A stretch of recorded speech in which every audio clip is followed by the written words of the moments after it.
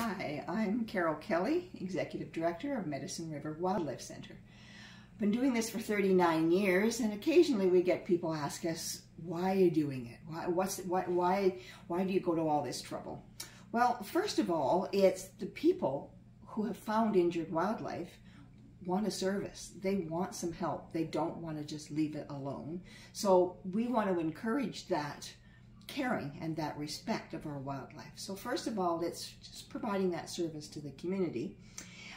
It's also realizing that most of these animals have been damaged by people. Everything that we see at the center, probably about 95%, is damaged by people, hit by cars, hitting our power lines, our windows, damaged by cats. So it's all things that we have put into the environment, so we owe them a debt to pay them back.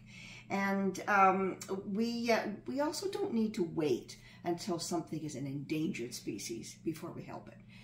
People will say, why do you help a common robin or a common bird or animal? And I'll say, well, let's look after them while there is a lot of them, and let's not wait until they're endangered before we take action and spend a lot of money.